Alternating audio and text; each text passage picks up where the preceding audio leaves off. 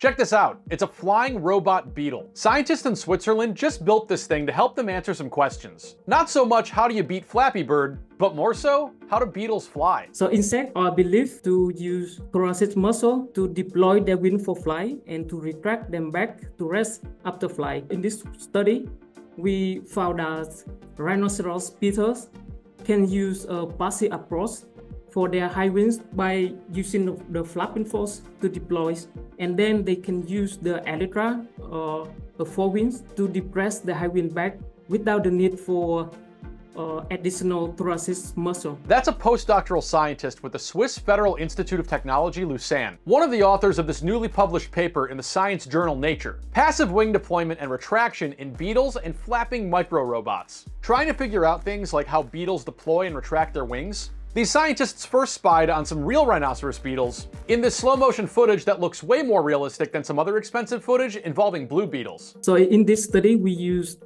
high-speed camera to capture the three-dimensional wing motion of the beetle during the wing deployment and retractions. And we found that for the wing deployment, the beetles goes into the two-phase process.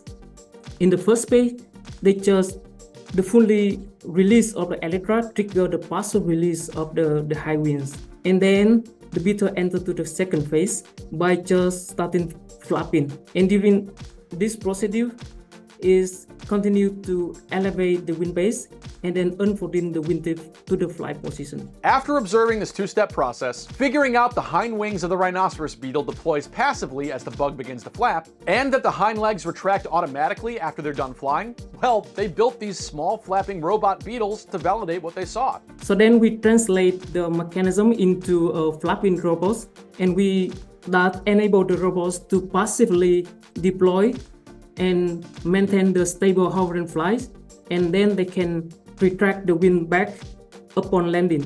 Indeed, like the bugs, these robots were able to deploy their wings for takeoff, perform stable hovering, and retract their wings when landing, just as the scientists observed in real beetles. These science types say their findings will help us better understand the locomotive strategies of insects, of course. And there are also implications for the development of small flapping wing robots. So who knows, maybe one day soon you'll be hiring Blade to take you in a dune ornithopter to LaGuardia. I'm Greg Ott, and this is your daily news refresh. We put out new, weird, and interesting news stories like these each and every day. Subscribe to tell the algorithm you want more stuff like this in your feed, and leave us a comment to tell us what you think.